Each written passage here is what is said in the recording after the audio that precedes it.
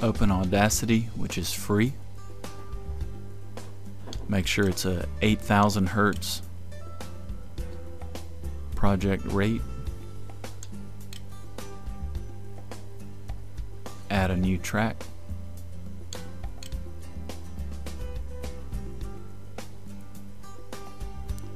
It's 8,000 Hertz with 16-bit PCM.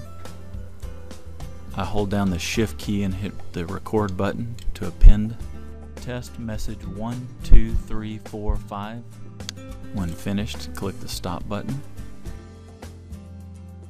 Select and just hit the delete button for any area that you know is just noise and not good audio. Take a different view, look at dBm. You can also look at it in spectrum. Test message 1, 2, 3, 4, 5.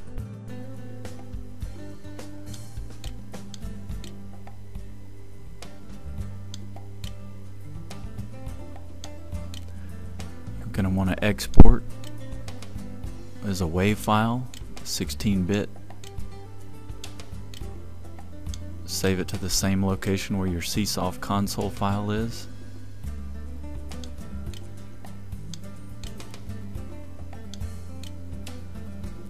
Go to the Csoft Designer, open your Csoft console file. It's nice to insert a pop-up button.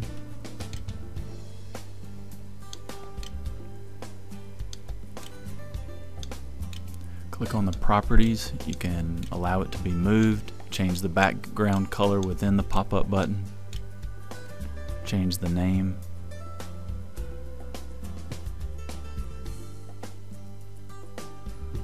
Once you open the pop-up button, then you can control its parameters, including inserting other buttons, changing the size. Choose the Annunciation button.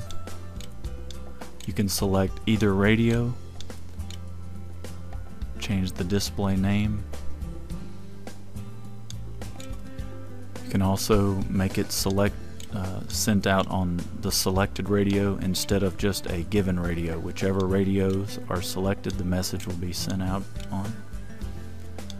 Click Browse and go find the audio file. Suggest setting it as 0 dB level.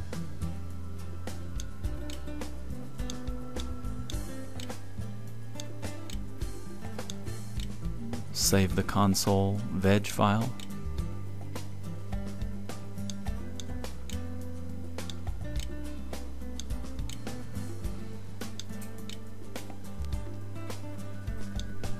Now you're ready to open up the console file.